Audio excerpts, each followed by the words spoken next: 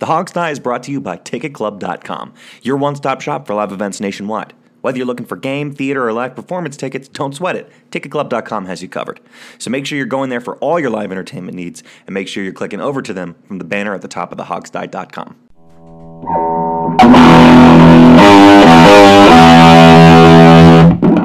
It's Just Business with Steve Thomas and John Worrell. And now, here's your host, Chris Leary.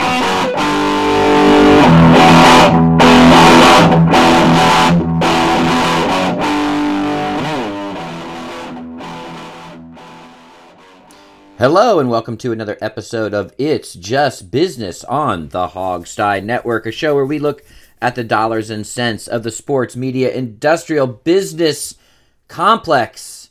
We're out here on the edge of town at the business park discussing these topics. How you doing, Steve? Yeah, good. Today we're in the Hogsty's business offices. We've got one in the greater New York City area and one in the greater Houston area. Which is where we're located, this fine morning. Yeah, I'm doing okay. Hanging in there. Getting ready for a big weekend of Redskins football, of course. It'll be over by the time you guys hear this. But I'm not really hopeful, shall we say, of Redskins 49ers. Probably not something to get your hopes up over. We're recording this on the Saturday before the game, and I can officially report it is already over. The game is over before it began, folks. No joke, though. The 49ers look very good. Oh, yeah. No, they do. I mean, we did our game preview episode a few days ago, and, I mean, they're no joke, man. And we got some 49ers fans listening to that episode, and, of course, 49ers fans are obnoxious, in case anybody doesn't realize that. They're just obnoxious. And these guys are like mad that we weren't praising the 49ers enough. And I usually don't respond to trolls because, I don't really care. Troll us fine. But one of them, I responded to him. It's like, listen, all three of us predicted blowouts. Jamal wasn't on the show, so we had three people. All three of us predicted blowouts. I don't know what more you want us to say. Right. Do you want us to, bow down, literally to the 49ers superiority? We talked about your great defense. We talked about your offense. We said you were going to blow us out. I don't know what you want. So just stop. I'd rather you not listen than just come back with nonsense. Right. Especially since they're going to get the last laugh, so calm down. Exactly right. Yeah, they're going to get the last laugh.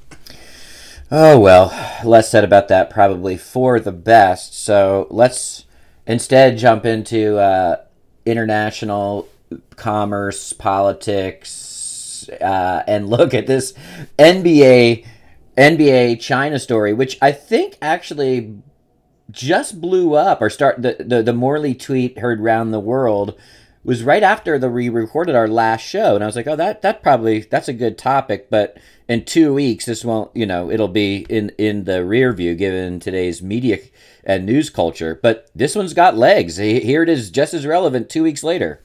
Yeah, he actually tweeted that on the Friday, October 4th, and it didn't really become a story till a couple days later, which we missed it by, probably hours, honestly, because we recorded that last show on Saturday. So what happened, where all this nonsense started was that, to back up, the NBA has always been in bed with China. Like Kobe Bryant made an annual pilgrimage back when he was playing, every year in the off season to sell shoes and blah, blah, blah, whatnot. And I don't know how far back it goes, but every year for the foreseeable past, the NBA has been doing stuff in China. Individual players, they've had games there before, preseason games. So they had a couple preseason games scheduled in China this month, which have already happened. It was the Los Angeles Lakers, my beloved Lakers, and the Nets are over there. So the day before the game, Daryl Morey, who is the general manager of the Houston Rockets, tweeted the following: "Fight for freedom, stand for Hong Kong." Now, to me, that's a pretty innocuous statement. It's pretty obvious. I mean, freedom is always a good thing, generally speaking. But the Chinese government took great offense to this. I mean, like, great offense. And that caused a whole humongous backlash. Now, let's just go back a little bit briefly into history. And I don't want to turn this into a history lesson, but just generally speaking, the reason why this is an issue at all is this. Hong Kong is, for those of you who don't know, Hong Kong is not a regular part of mainland China, okay? It was colonized by the British in the 1800s, 1842. The British controlled Hong Kong for 150 years or so. They, via a lease, a 99-year lease. They turned it back over to the Chinese government in 1997. But all that time, and still since then, to a certain extent, the province of Hong Kong has had a completely different economic system and theoretically a representative government that has become less and less representative every year that now that the Chinese are in charge. And so the reason why this is an issue this year is that the Chinese people have been, or the people of Hong Kong rather, have been protesting the authoritarian control of China over Hong Kong. And so there's been a bunch of protests over various laws and whatnot and over the lack of representation. So in the face of all of that, the NBA is over there trying to play preseason games and make money. And then Daryl Morey tweets this: "Fight for freedom, stand for Hong Kong." So what happened as a result of all that is that the Chinese Basketball Association immediately, led by Yao Ming, by the way, immediately totally disassociated themselves with the Houston Rockets, with the NBA. There are rumors to a certain, we don't really know, but the rumor on the street was that the Chinese government came to the NBA and asked them to fire Daryl Morey. The NBA denied that. Who knows what's true or not. But it caused protests, probably driven by the Chinese government, and all sorts of stuff. The Lakers and the Nets players were caught in the middle of it because then they theoretically were going to have to answer all these questions, and so then the Chinese prevented them from speaking to the press. LeBron James got involved, which we'll get to in the middle of this, which we'll get to in a minute because I have a lot to say about him. So that's the backdrop here, and the ramifications are still going on. You know, the NBA lost a ton of money. The Houston Rockets were basically the national team of China because of the Yao Ming connection. That's over with. Chris, your general thoughts? Yeah, this is it's interesting because the issues that the NBA has here are writ large on all kinds of governments and businesses because of the strange pseudo-independent city-state status of Hong Kong. And it really is, in the modern world, a very interesting setup of China, which is essentially government-controlled capitalism, still with I cannot say that word either, authoritarian, whatever, dictator, authoritarian, leadership. So they act like a very aggressive capitalist mentality, except for all that is sort of government controlled. It's like a very strange hybrid. And because everyone has to deal with China and everyone has to deal with Hong Kong, every government and company in the world that has any kind of global reach has versions of the NBA problem, and something was going to spark, and it doesn't, in hindsight, it makes perfect sense that one of the globe's sexiest brands and something with an entertainment sports product would be the one that steps in it to this degree. And if you followed China's relationship with the NBA on all levels, players, commerce, business, new markets, yada yada, then this is about a 20, 25-year story about China and the NBA. So it doesn't surprise me that this rocked it at this level, but at the same time, you know, the U.S. government has this problem. Many giant companies have this problem. In fact, there's probably a lot of people that are perfectly happy to sit on the sidelines doing the exact same stuff the NBA does and have the NBA take all of the hits, the grief, et cetera, and be the sacrificial lamb. Yeah. First of all, let me make abundantly clear that, you know, personally, I think the Chinese government is abhorrent. You know, they murder their own people. It's, basically, I hate to call them a dictatorship because I in my head I think of a dictatorship as one single, Muammar Gaddafi, type, and that's not how the Chinese government is set up. So I don't know if you can really call it a dictatorship, but it is most definitely an oppressive regime, and most definitely their goal with Hong Kong is to get them fully assimilated into the Chinese oppressive authoritarian regime as soon as possible, obviously. And so that's why they've been chipping away at the freedoms that the British established in Hong Kong. So let's get back to Daryl Morey. This is dumb, okay, of Daryl Morey. Daryl Morey should know better. I totally agree with you with him. Fight for freedom, stand for Hong Kong. Fine. Yes, absolutely. But when you're the GM of the Houston Rockets in particular, you're going to tweet something like that out. Your tweet is going to make no difference, and it's going to help no one. And you should have known better. Daryl Morey is an MIT grad. He's not a dumb guy. And he should have known, particularly because of the Rockets, that this was going to cause more problems than it helps. So he should have known better. What is very, very disappointing to me is that the NBA utterly didn't support him. The NBA completely threw this dude under the bus. They came out and apologized to the Chinese. The NBA denies that they apologized, but they apologized to the Chinese for Daryl Morey. They disassociated themselves with him, and they rolled over and basically said Daryl Morey doesn't really understand the situation. And the Chinese people are, the Chinese government is wonderful and all of this. They didn't use those words. I'm just being facetious, but that's sort of the direction they were going because obviously they don't want to lose all the money, clearly. So what irritates me about this is that, it's out there. Why can't the NBA stand for freedom, at least to some extent? This is the league that lets their players ramble on about absolutely everything, which I support. Support the idea that they ramble on, about everything. And it's the NBA is known as kind of the woke sports league, for a reason. But this is the hill you're going to die on. You're going to let LeBron James and Steve Kerr and Greg Popovich mercilessly bash the president, which is their right and fine. But then you're going to die on the hill of protecting the reputation of China.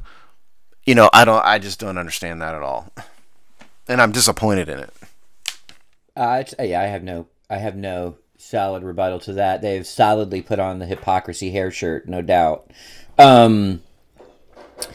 Except to say that, the fact that they did this pretty much underscores, Steve, your worldview as well as probably the worldview of the show, which is that markets and the ultimate financial goal is the only true driver. So it's perfectly understandable from that vantage point. I mean, China is a ginormous market. Basketball has caught fire there over 25 years. It represents probably the last biggest conquerable market, which they are close to getting pretty good penetration on. So in fact, China is probably much more lucrative to them from a governmental relations standpoint than the United States to some degree. So yeah, I mean, there's certainly more available capital to be had in China because they already have what they have basically in the United States. So yeah, it's a growing market. So it's not illogical. It could be immoral, could be hypocritical, could be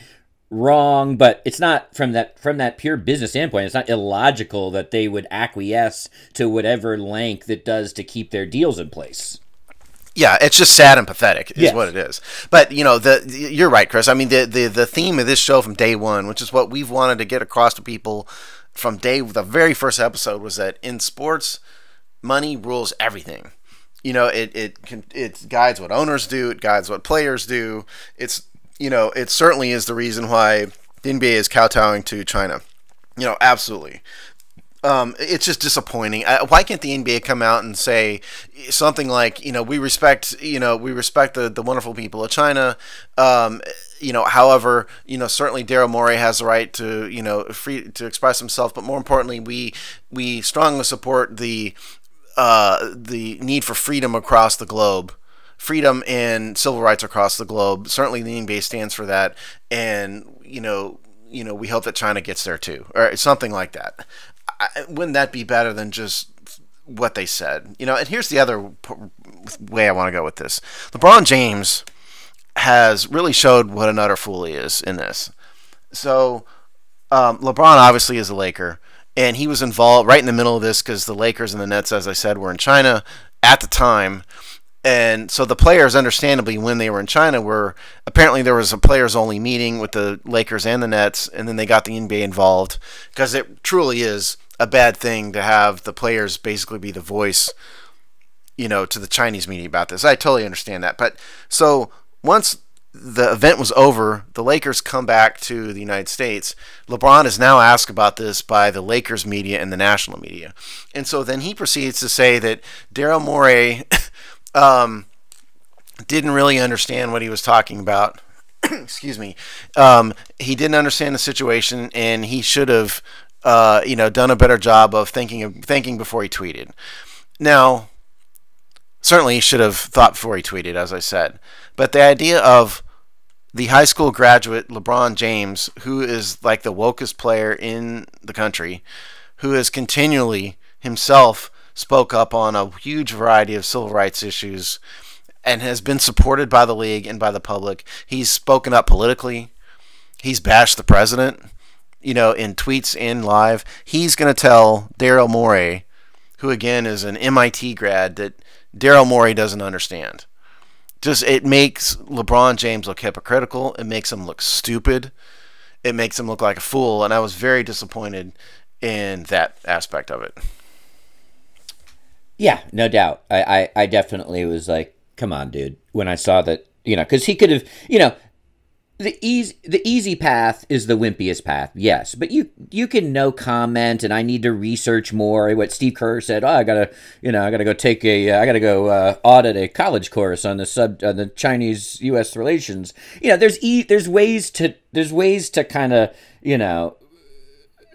gently walk through this and stay relatively unscathed. You might get a couple eye rolls about being wimpy, but that's about it. You don't need to stick your foot in it and come out this hypocritical. But at this point, Steve, I can't imagine it. I can't believe I'm saying this, but at this point, some of this, there's a brand, and this goes all the way up to the NBA, goes to LeBron, goes about the kind of woke TM, right? The wokeness as trademark, as brand, is just as cynical or just as calculated as any other kind of front of a brand. And so, like, when you get to something like this, it pokes through that kind of marketing facade fairly quickly when the issues become complex, deep, multifaceted, risk everywhere, right? When the stakes are that high, which is what this represents, then those kinds of brands and lip service have less effectiveness. And that goes to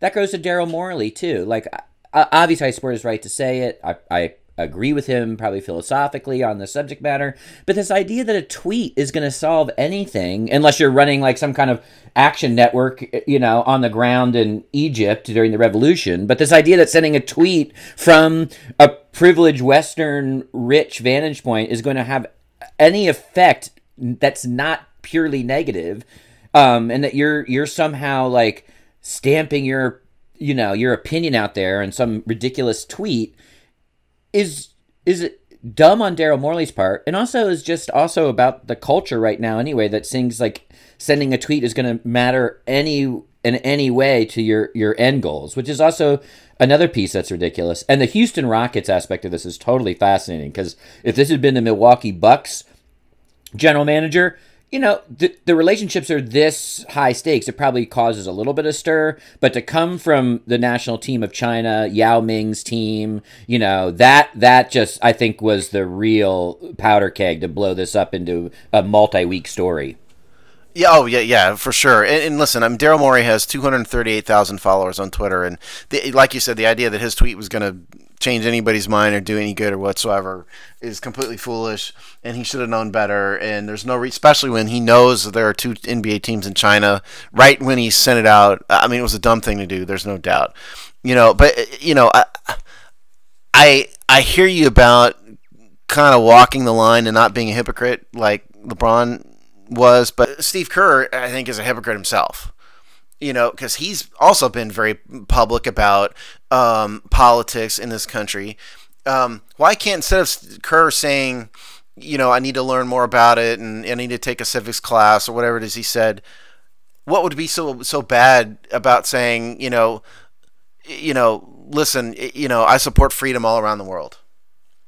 Why can't you say that? Because you've been bashing Donald Trump for years, about those type of things. Why do you have to pretend like you don't know? It's obvious that there is, that what China is. Everybody knows it. You don't have to bash China like Daryl Morey did, but you can certainly say, I generally support freedom and just leave it at that. Wouldn't that be a better way to walk it back? No, yes, of course. I have no. There's not really a good counter argument to that. I was only using Steve Kerr because at least he was a little bit more artful in his ability to say nothing than LeBron was. That was my only point. Well, this is the thing. Let me say this. And this isn't just really so much guided at LeBron, or not guided. This isn't really directed so much at LeBron in particular, but I think it's high time that we stop paying attention to the pretend sophisticated opinions of athletes. Okay? LeBron James is a brilliant basketball player. And he's charismatic. He's marketable. He's had people around him that have built his brand up and all that. But at the end of the day, he's a high school graduate who doesn't know anything about geopolitics. It's high time we stop looking to athletes to get political opinions, to get sophisticated opinions on economics and freedom and geopolitics, all that. Nobody should be paying attention to what LeBron James and Draymond Green and, pick your athlete. Nobody should pay attention to what these people have to say about anything like that. Now, certainly they know about, where they came from, their personal experiences. They know about athletics. But the idea that anybody should care about what any athlete says about international politics is just foolish. And it's high time we stop paying attention to it, I think. Not to say they don't have the right to say it. Don't misunderstand me. They do. But the idea that it's given credence, these guys are ball players, okay? Some of them are smart. Some of them are dumb, just like every aspect of society. But these aren't the people we should be looking towards to get sophisticated opinions on things like that. That's my point. There's a lot of validity to that. I would argue that the culture is just that right now where everyone gets an opinion and everyone can voice it. So, sure, but absolutely, I'm not denying that. I'm not saying you are. I'm just saying like that's sort of the, everyone's doing that from Joe on the street to. So it's just sort of in the ether. But I will say, without going too deep, that argument would hold a lot more water if we weren't currently led by a reality television star and marketing genius who could define what a curd was and not a cheese curd. So listen, he's the lawfully elected president of the United States. I hear you, but is his platform as a reality television star and general C-level celebrity any different than an athlete? Yes, because and I'm not wild about Donald Trump either, and we're not going to turn this into the political hour because that's going to go badly. I did vote for him, but he's at least educated. He's a sophisticated businessman. He's not a guy who's been dribbling a basketball, and the reality stuff came much later. We could argue his academic prowess and what his SAT scores are, but nobody can deny that he was a sophisticated businessman long before all that other stuff came up. There's a big difference between a 30-year-old who's been playing basketball for 15 years or whatever. I don't want to go into too. I disagree completely that you could easily make a case about his business acumen over his business career, and one, and two, it's actually less of a political point than it seems. I'm just saying that someone who completely rehabilitated their career and their image by being on a reality television show shows that the wider culture cares much less about things like degrees, experience, terms of service. So it doesn't surprise me that suddenly everybody's experts. That's all I'm saying. Yeah, although he's not the first. Ronald Reagan was an actor, and he turned out to be an outstanding president. Yeah, but he also did 8 terms as California governor in between and led the Screen Actors Guild. Yeah, Jimmy Carter, was a farmer, before he became the governor of Georgia. Wasn't he the governor of Georgia? Yeah. at one point in time.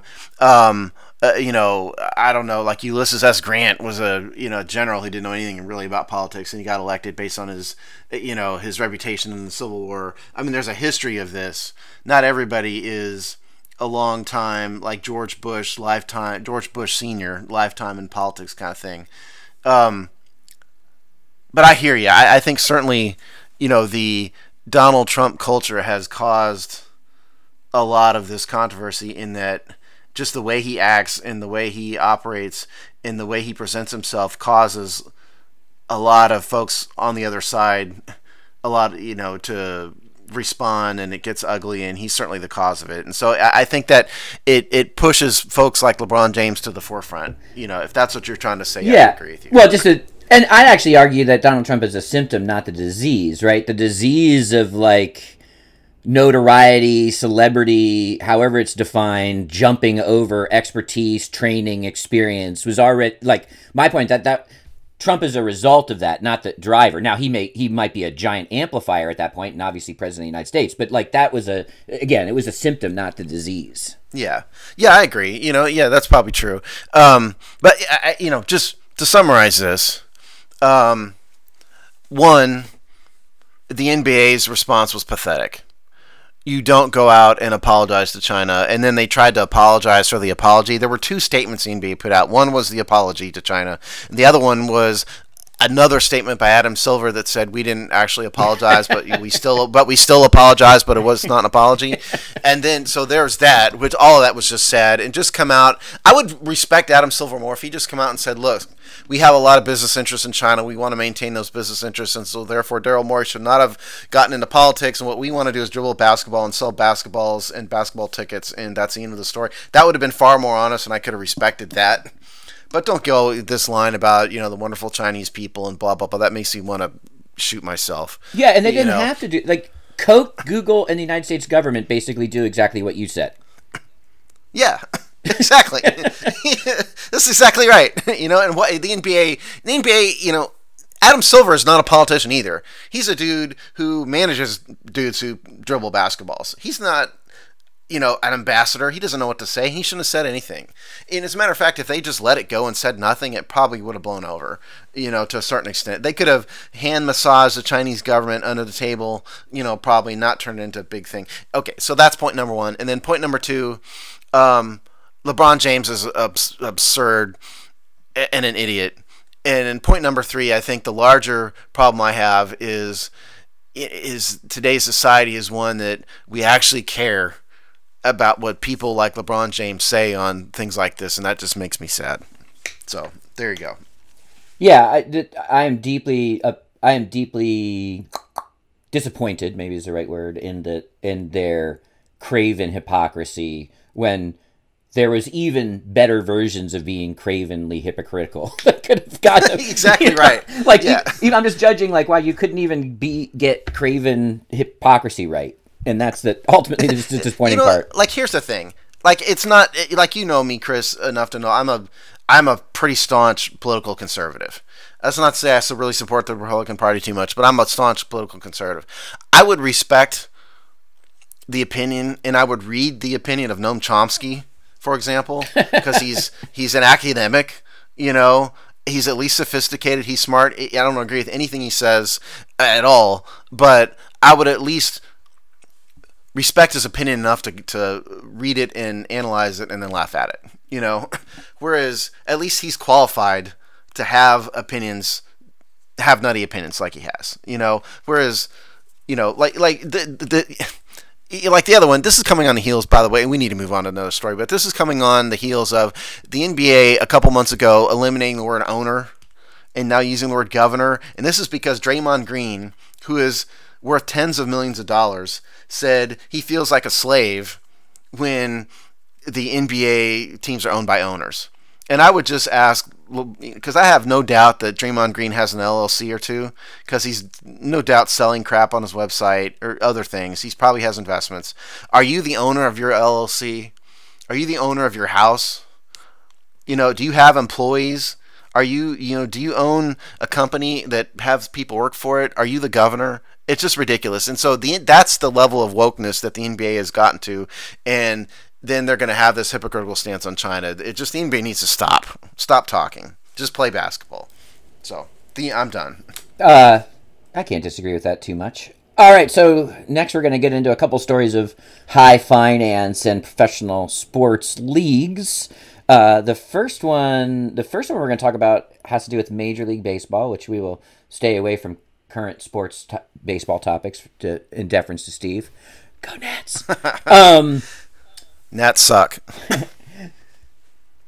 So the first one is that Major League Baseball... I threw you off your game. What? I know. I threw you off your game with that one. Go ahead. I'm sorry. I was going to decide if we wanted to have a baseball fight or not. No, you do not. So Major League Baseball is thinking about relaxing its rules about financier groups having multiple stakes in multiple teams. Yes. So none of the major U.S. sports leagues will allow institutional investors, meaning big corporations, to own primary stakes and be principal owners of corporations nowadays. Major League Baseball used to be like that. Fox owned the Dodgers. Nintendo owned the Mariners. But that's not going to get approved anymore. And the reason is mainly that, theoretically at least, they want one single owner who cares about the sports aspect of it and doesn't treat it just like a business. This is why you don't see GM own the Detroit Lions. This is why you have the Ford family own the Lions. I said that wrong. That's why you don't have Ford Corporation owning the Lions. Instead, you have the Ford family owning the Lions. It's because the rules don't allow for this. And the reason, again, is you don't want the Detroit Lions to just become just another corporate asset. You want somebody, hypothetically at least, who cares about these teams and guiding each team towards victory and producing quality results on the field and everything else. So what Major League Baseball has done, or is about to do, or is considering doing, is relaxing these rules to allow institutional investors to take minority stakes.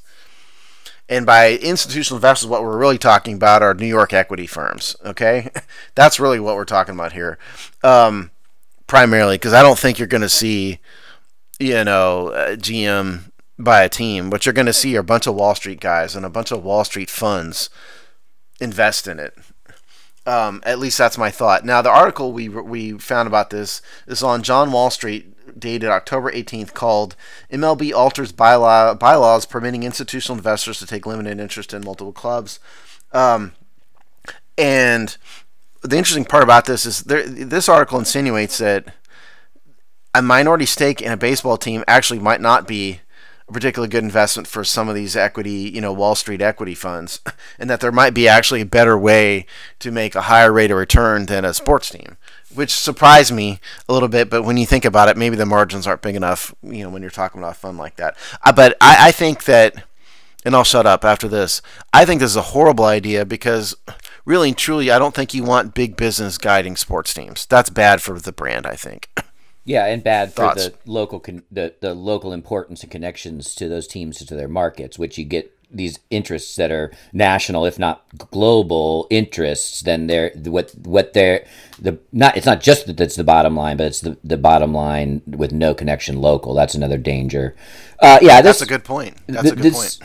We see this. we see giant equity firms all the time gobble up or own or gain stakes in companies, and then when it's time to break them up or sell them for parts, or so that's in that world, that's business. So if they start to get into this, what would make if they're into a sports team to a large amount, and they can somehow get some kind of controlling interest in some way, why would they have practices that would be any different just because it's sports? That's a big danger.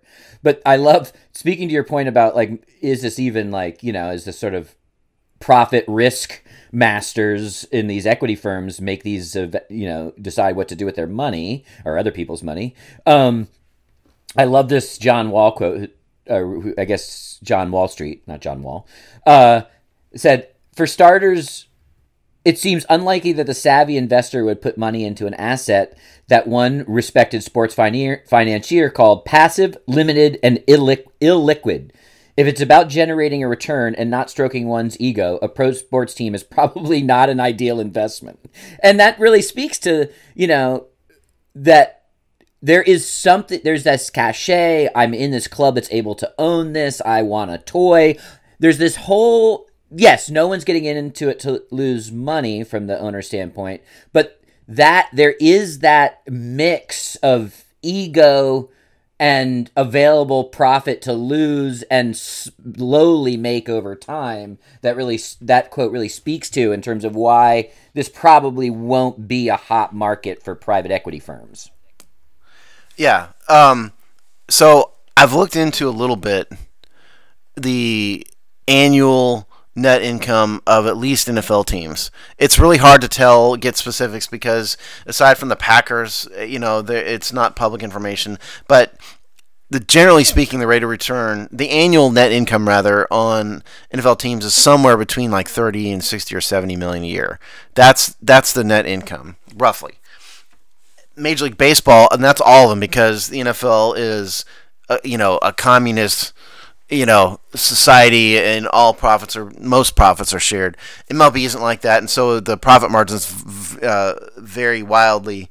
And then there is money going from the rich teams to the poor teams in there, but that's generally speaking the rate of return, at least in NFL teams. So what I think the John Wall Street thing is getting at is, especially in today's market, I don't know how much more of these the true value in Major League Baseball teams is the value of the franchise itself. So if you bought a team, like George Bush was the owner of the Texas Rangers, 20 years ago at least, 25 years ago, maybe more, and I don't know what he paid, but it was probably a couple $100 million.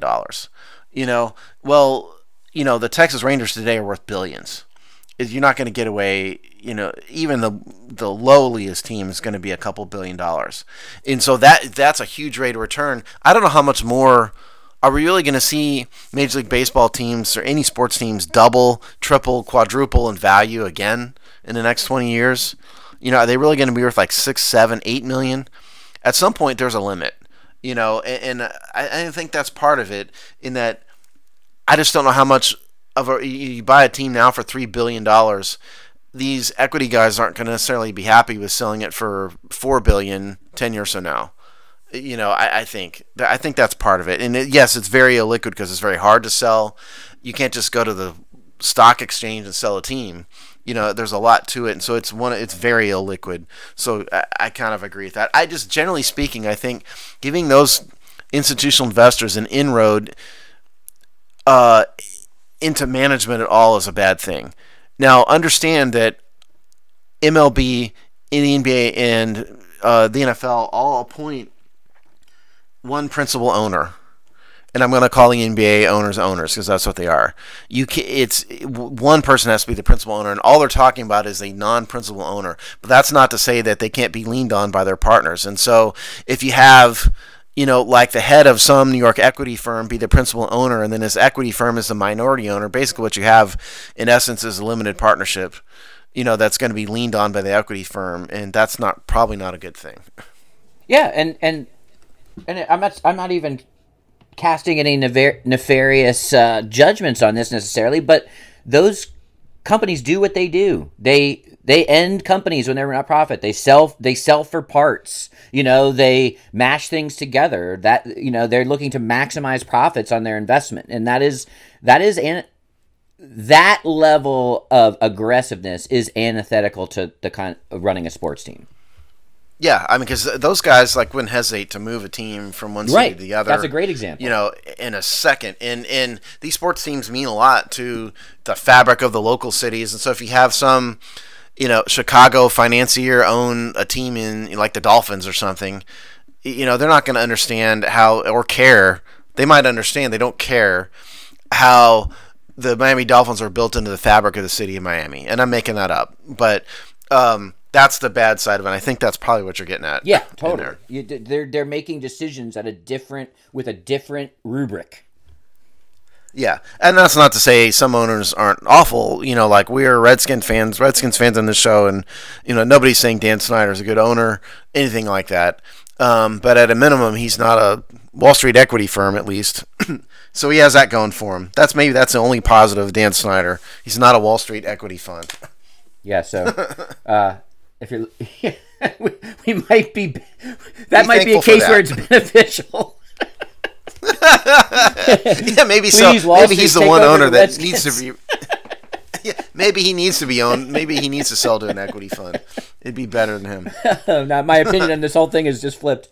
All right. Well, this kind of leads into our next story, because our next story is we're talking about the NFL possibly raising their debt limit, because they're really what this speaks to in the Major League Baseball story is that there is a shrinking number of people that, or groups of people or whatever, that can actually pull off buying these teams with skyrocketing valuations, which Steve has mentioned. So in the NFL, one of the things that they're looking to do is possibly raise their debt ceiling, which would allow owners or ownership groups to basically take on more debt in their financing plan to buy a team. And traditionally, the leagues want to manage that, because if they get a bunch of teams in trouble and they start going belly up, that's certainly very bad for the league and could have a bit of a domino effect. But in the quest for, new buy-in fees, these ownerships taking,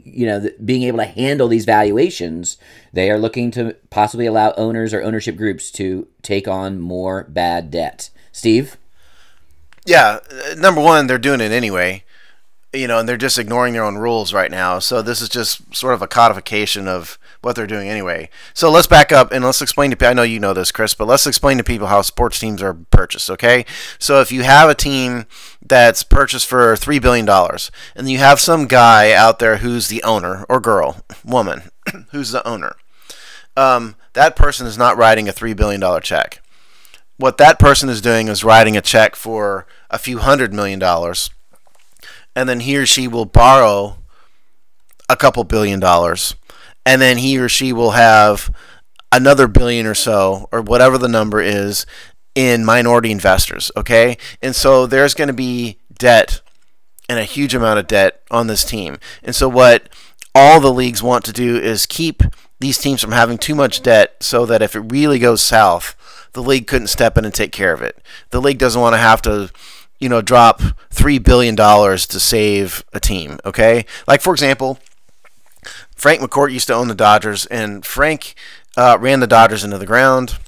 At one point, he had to borrow money from third-party last-chance lenders to pay staff payroll on a monthly basis. Not player payroll, like staff payroll. It was really, really bad. And the team, which is obviously one of baseball's preeminent franchises, the franchise of Jackie Robinson, was basically going to fold. And so MLB stepped in, appointed basically a receiver type person to run the team. And then Frank put him into bankruptcy after that. But see, that's what they're trying to avoid. And if there's too much debt on the teams, they can't really do it. And what you don't want is Bank of America to own, like the Minnesota Vikings. That would be really bad. And so that's the reason why you have these debt rules. Now, that was okay when teams were worth like $200 million. But now that they're worth $3 billion, Paul Allen and Stan Kroenke and guys like that, and Warren Buffett, these are the guys who have that kind of cash. Like Dan Snyder does not have that kind of cash, or even close to that kind of cash. And so by raising the debt limit, they're broadening the pool of ownership, because it's just really hard to raise anywhere close to the amount of cash needed. So it's a good thing in some respects.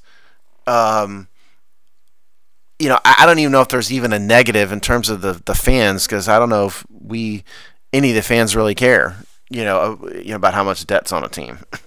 Well, what they care is sort of connecting back to our last story, is they care when that mismanagement, debt, etc., forces a team to move out of their market.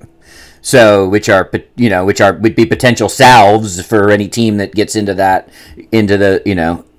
predicament. And I know that my beloved hockey is a slightly less, kind of fiscal profile as the other major sports. But just a couple years ago, they had to own a team outright and manage it until they could find a proper owner situation. So similar thing where a league had to step in and basically just take over a franchise, I think for 3 years. The NBA did that with the New Orleans franchise. Right, that's right. The NBA was running the New Orleans Hornets, and I think they were the Hornets back then, right? I get the name. The Hornets have been anyway. The New Orleans, because the Hornets at one point, that's Charlotte, but at one point they were in New Orleans. So I'll just say the New Orleans franchise was owned by the NBA, and it was David Stern who was the one who nixed the infamous Chris Paul trade to the Lakers. Right. You know, where that caused people like me to hate David Stern forever. And you don't, and this is a situation where no one wants that, right? And no one who's a fan and the leagues don't want this either. So they're not looking to take over teams. David Stern was not. He knew that was a no-win situation. He made the wrong move with that particular blocking the move, but no league wants to be in that position that the NHL and NBA and Major League Baseball have been in, having to either own outright or somehow be the executor of a team. That's just a bad look for their league. Yeah. And so what this is doing is softening up the rules enough to allow to keep that from happening. Now, again, especially Major League Baseball has been doing this for years anyway. Like there's no like Derek Jeter's ownership group did not qualify under MLB rules. They didn't come close to qualifying under MLB rules to buy the Florida Marlins. They weren't close. They have way too much debt. Even the Dodgers had way more debt. Like the guy who owns the Dodgers, it runs a New York equity firm actually that has the name Guggenheim involved. So it's a very rich thing, but they had a ton of debt. And so Major League Baseball has been ignoring these rules anyway, and so this is just basically codifying, for lack of a better term, what they're already doing. And business at this scale, debt is a tool. It's not a problem. Right. Yeah. So now you and I and listeners out there, stress high credit cards or a mortgage or whatever. Like debt has a much different connotation to the sort of individual family or individual person. But at that level of business, debt is just a tool that they use to get stuff done, and and then later write it off or however they can reduce it. But that's all part of the game, and that's why the nuance is really interesting and how much, and that's what the cap does. It's like how much can the league actually stomach the risk of the amount of debt that they'll let accrue. And I'll just say, if you want a really good in-depth discussion of these issues, team financing, ownership groups, and the rising valuations, go back into our archives and find our long discussion about the Chicago Cubs ownership fiasco, and then the related, I think, Deadspin article, which we link to in the show notes. So that we really kind of, here we're staying kind of 10,000 feet above the issue, but that when we really dig in with specifics on where these kind of issues intersect. Yeah, that was really good. That was from a couple months ago. It was earlier 2018. And that article and that show, it really kind of shows sort of what we're talking about here. Yeah, I mean, listen, you're right. Debt is a tool at that level. Companies borrow hundreds of millions of dollars, not because they have to, but because they want to. Because that's the way they manage their cash flow, and that's the way they manage their business. It's not like you and I, who, if we want to buy a house, we have to borrow because we don't have the cash. Even if we did, we don't want to spend every cent we have. That's why families do it, and that's why it's bad. But in big business like this, it's not that Stan Kasten couldn't have raised $3 billion to buy the Dodgers and said there was no need to do that because he had a better way. And so all this is doing is this is allowing a greater pool of people the opportunity to own teams. And really, if you want to be positive about it, because we had a pretty cynical show, what it would really allow is more local ownership, okay? Because maybe you can find guys who actually care about some of these teams.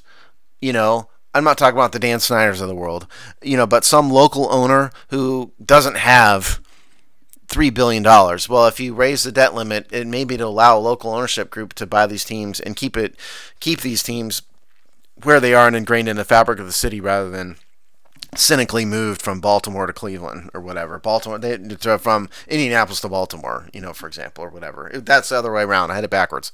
The Colts moved from Baltimore to Indianapolis for money reasons. But anyway, I'll shut up. But you get my point. I should almost see if he wants to come tell this story, because I'm going to, on the show at one point, because I'm going to butcher it. But I was talking to my brother-in-law, who recently, was in high finance and worked at Nationwide, and which is based or has a big office in Columbus, and he had been Columbus, Ohio, and he's been located there for 20 some odd years. But anyway, he was telling me that he was involved in the financing and the machinations of the Columbus Blue Jackets in the NHL, and really fascinating stories about how Nationwide was brought in, and then it only made sense for them to have investments in the area, so that when the valuation jumped and the owners wanted to sell because they were basically ready to cash out, who they were planning on selling to was a Toronto-based interest that wanted to put a second team in that market, because that market really is Toronto, Ontario, and all of sort of the United States as well, Buffalo, upstate New York, like that. It's not necessarily a political geographic boundary in terms of the fan base. That Nationwide was so in the tank on what the stadium meant to its downtown locale that they basically had to pull out all the stops, and which included them getting even more into the ownership of the team, because to protect their overall investment, they couldn't afford for the team to leave, even though the original ownership group had their cash out, which may have been their goal the whole time, with these valuations skyrocketing right in front of them. So it was a fascinating look at these machinations, and you can't get much smaller market than Columbus really in pro sports. I can't believe you've been hiding this story from us all these years. He just told me Sunday. Okay. Well, I want that guy on our show in 2 weeks telling this story. I can see that if he is wants. Fascinating. Yeah, it was a good story. I mean, I don't know what arrangements he's got with Nationwide that would make this be able to talk about it, but much past me. Oh, who cares? Just have him do it anyway. Forget confidentiality. But yeah, that's fascinating, and let's talk about that off the air, because I do think that's fascinating. But that's a perfect example, of what we're talking about here, and and this isn't just the NFL. The story here is that the NFL is doing this, but every league, like I said, is doing this. Major League Baseball is doing it. All the trust me when I say the NBA will be doing it too. For the reasons we said, this is not going to be it's just an NFL thing.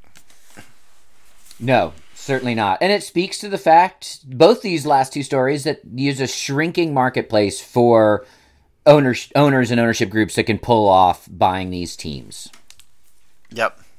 So, I mean, even in a second-tier sport like hockey, we've talked about this in the past, the buy-in amount for that Las Vegas franchise was eye-popping. Enormous. Yeah. Enormous. Yep.